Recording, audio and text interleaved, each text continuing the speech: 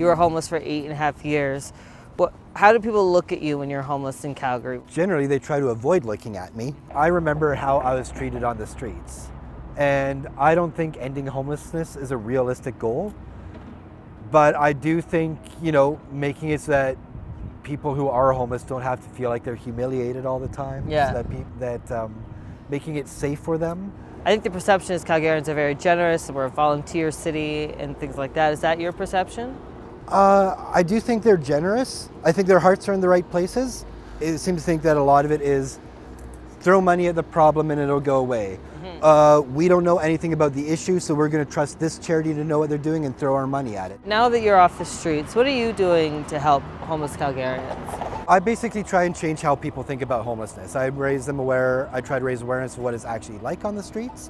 Try and get the idea that people who are homeless do actually face real discrimination. Everyone's at a different point in life. Like I'm in a housing facility that has programming operated by CUPS but has very minimal supports. There are a lot of people out there with severe mental illness who would never be able to function in a place like that. Do you fear being homeless again? Every day I have this fear that all I need is one thing to go wrong and I can be back in the shelter again.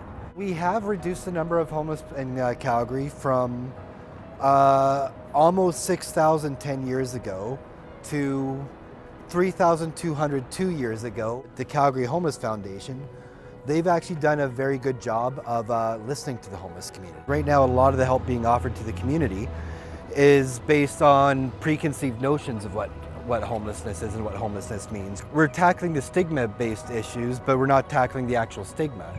We need to start giving responsibilities to people who are homeless and trusting them, empowering them. What we need is, again, society to start realizing the actual oppression that's occurring, the actual discrimination, the segregation, the assaults, the violence, and to start saying that this isn't okay.